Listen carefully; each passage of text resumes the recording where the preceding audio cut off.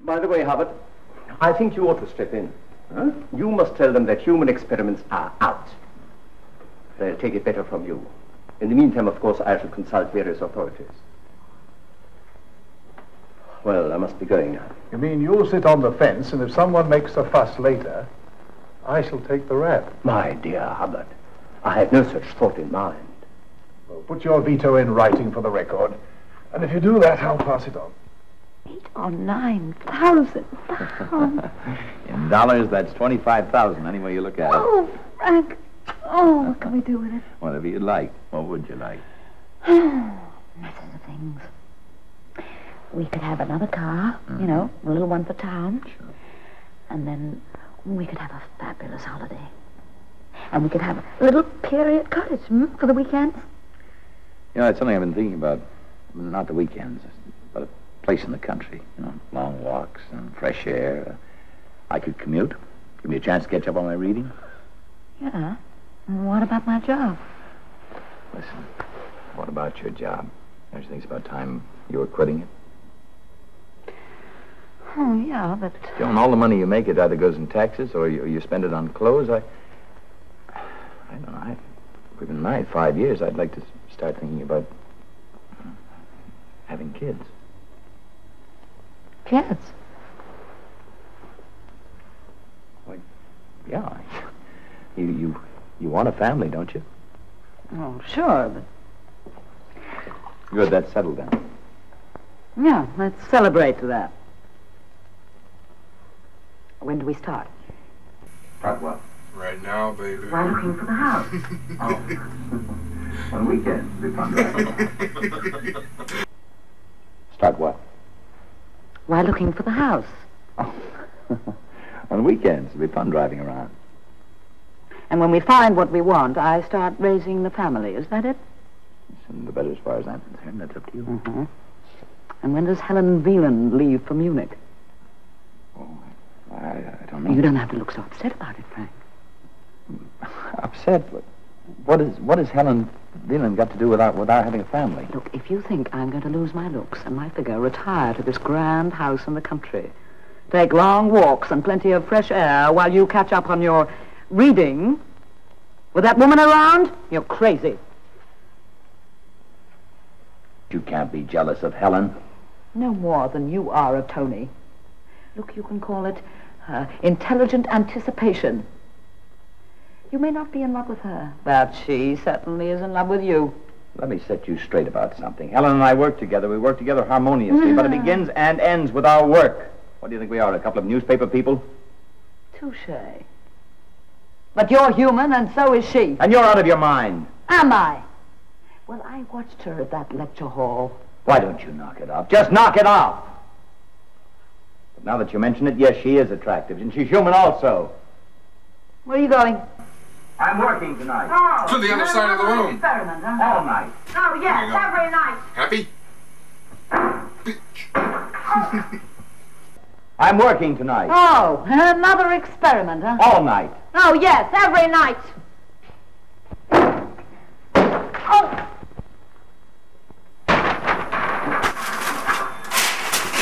Hey, we did that gag in Brainiac. Hello. Oh, yeah. Tony. Duh. Sorry. Gotta do things over and over and over. I guess you might say she was. Got a little steamed up. I'm no surprise. Funny thing about popcorn. Well, she got steamed up like this. Hello. Tony. Was she thrilled? I guess you might say she was. She got a little steamed up. I'm not surprised. I got steamed up, too. Well, she got steamed up in a different way. She's annoyed because I can't take her to dinner tonight. Well, why shouldn't you? All you have to do is verify those figures, and then Martin and I can do the rest. You see, at 11:05, the cryogenic modulator was at -40. 10 minutes later... The Pew 32 space modulator? 10 minutes later...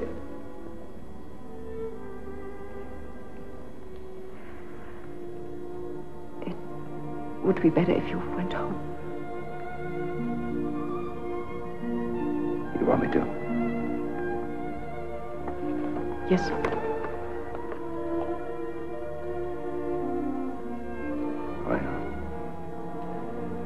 I'll call her up.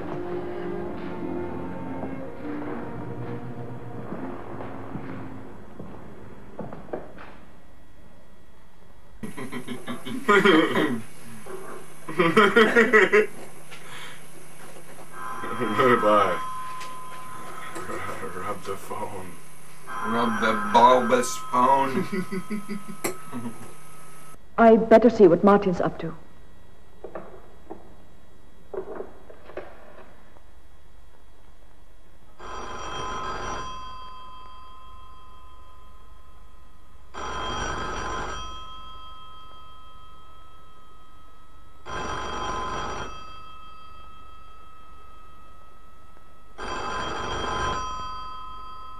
The crowd sees me a-dancing, carefree and romancing, happy with my someone new.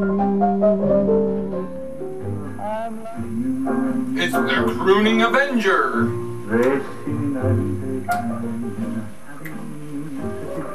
He's gonna sing those crooks to jail.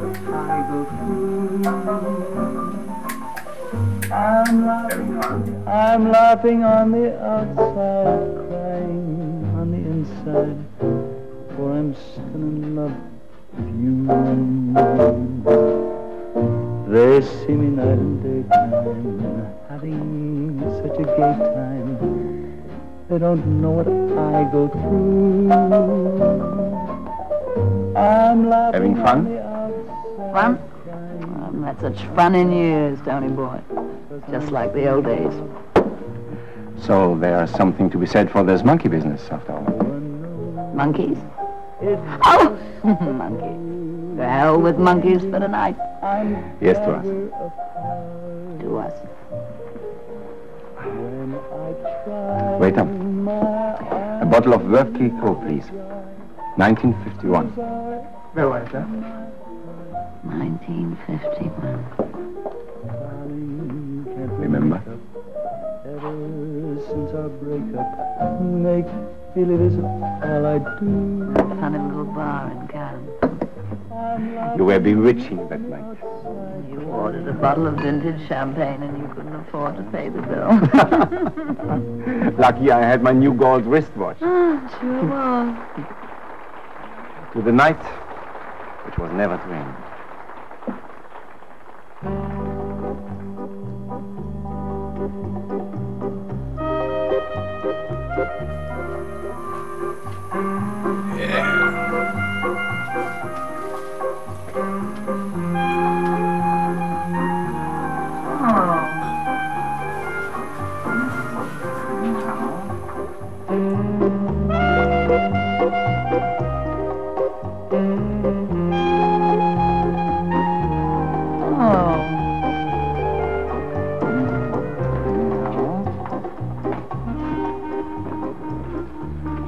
Excuse me, Mr. Stein, you wanted on the telephone, please.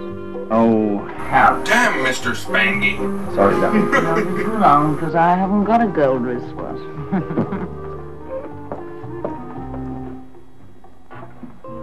Stein here. Hi, John. What do you want me for?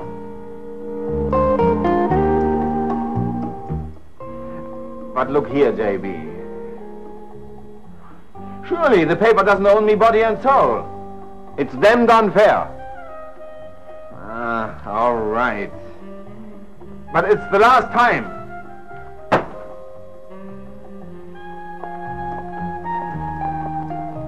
Tony, where have you been? Look, Joan, I've got to go. Oh, but I was just beginning to enjoy myself. I've got to write an article for tomorrow's copy. Put it on the slate, Charlie. Come on. Oh, but it's early. What time is it?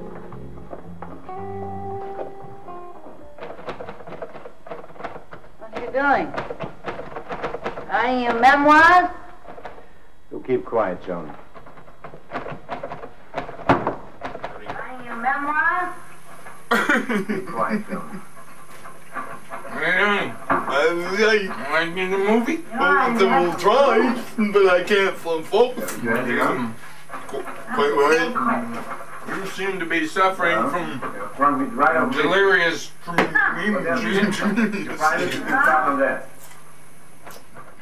Be all right if you had some booze. Haven't you had enough? That's a great question. Well, you've drunk me dry of whiskey. Huh. But there's gin somewhere. If you find it, you can start on that.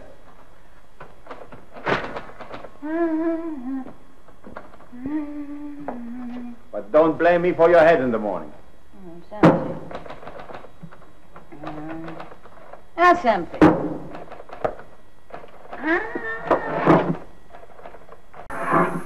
Formaldehyde and a gun.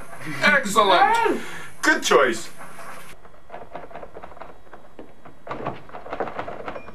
Huh? Put that thing down. Which thing? The gun. And always remember the old saying. Never, not even in fun, point the gun at anyone. It's a damn stupid thing to do. All right, don't blow your top. What you keep it for anyway? Wow. Hey. Oh my God. When you finish writing your love letter, That's not right. could we go to that little jungle place again? It's a souvenir I got of a little crook. I whitewashed him in a very dirty story. Hey. Listen, when you finish writing your love letter, could we go to that little jungle place again? Because I liked it there. When I turn in this story, Puppet, it will be daybreak. And don't be a spoiled sport, Tony. You said we were having fun. Look, you said it was just like the old days, remember? Go to bed. Why don't you go home? Go to bed. And as you have decided to wander about, all right, do that. Go back to your jungle. Go to bed. I'm going to work in peace. Go to bed. Right.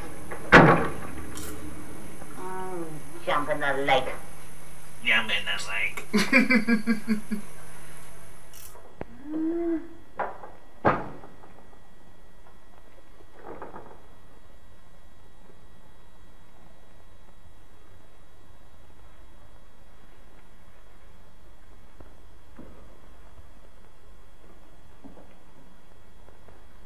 Good night!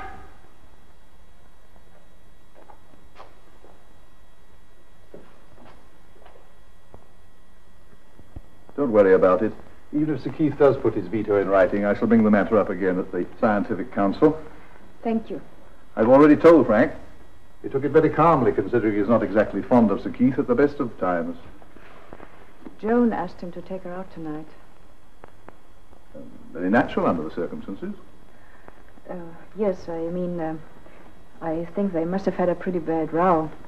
In fact, I know they did. Yeah, that's their business, isn't it? Oh, yes, of course. It's just I'm sorry it happened, that's all.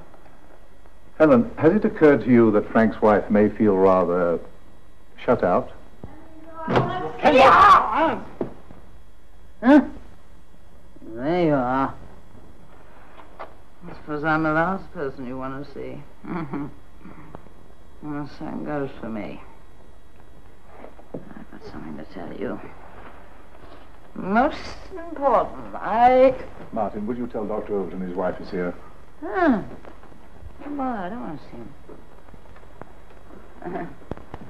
No. I want to see her. As a matter of fact, you can go too. All is full of people like you. But you're wasting your time. Because you're not going to get the better of me. Oh, no. You're going to get more than you bargained for. What the heck? What the Helen?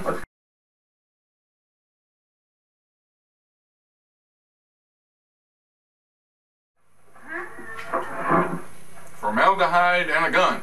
Excellent. Good choice. Brilliant. What? Put that thing down. The gun.